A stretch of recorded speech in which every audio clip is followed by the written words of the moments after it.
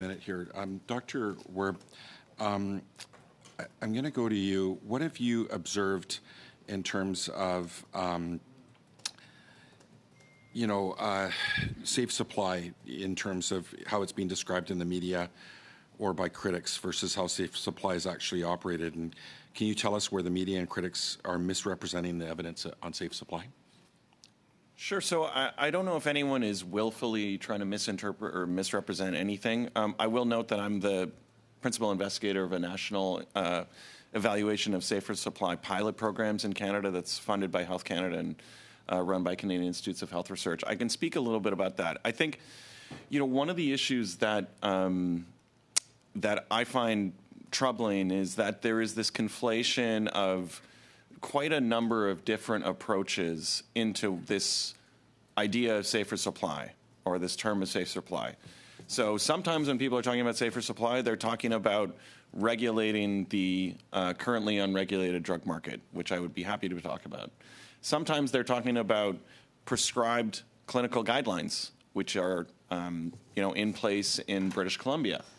Sometimes they're talking about pilot programs like the ones that our national evaluation is studying, which are integrated into existing harm reduction and social care programs, right? And all of these programs are very different. In these programs, generally, safer supply is a component of a broader, comprehensive approach to meeting the needs of clients or members or patients. All of these programs refer to their these people differently. And I would say that, I would echo Dr. Humphreys that the evidence is still emerging, right? These are programs that have been in place only for, 2 to 3 years. But I really want to make the point here that the prescribed safer supply guidelines in BC are quite different. Like, these are just the opportunity for clinicians to provide a particular type of medications for a particular condition among their patients, which are different than these wraparound integrated pilot programs. So we know OxyContin is not safe supply. OxyContin caused a fraction of overdose deaths compared to fentanyl. We saw overdose deaths in the U.S. grow to 275% between 2016 and 2021, more than Canada, which doubled. Alberta, we can look at their record. I mean, April, they had a record amount of overdoses. Lethbridge, they've already surpassed it by August this year. Last year, which was a record year, they've closed their safe consumption sites. Can you talk about the effectiveness of harm reduction interventions like drug checking, supervised safe consumption sites, how many lives are saved?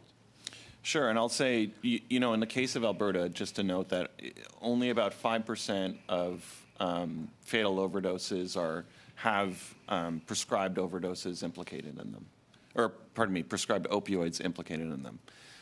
I'll just echo what I said earlier around supervised consumption sites, right? Like, we have worked with the Chief Coroner's Office of Ontario to map overdose mortality across the city of Toronto, and year over year, and what we found was that, and it's pretty remarkable. Up to 5 kilometers away, we saw about a 2/3 reduction in the rate of overdose mortality across neighborhoods. And so, we're trying to figure out why that is, because that's a really powerful effect. Thank you. We think that, beyond people's access to these programs on site, that they're also hubs of harm reduction services, right? These are places where people feel safe going, where they can pick up naloxone, where they're provided with safer education about how to avoid overdose. We're and out of that's time. really, really critical.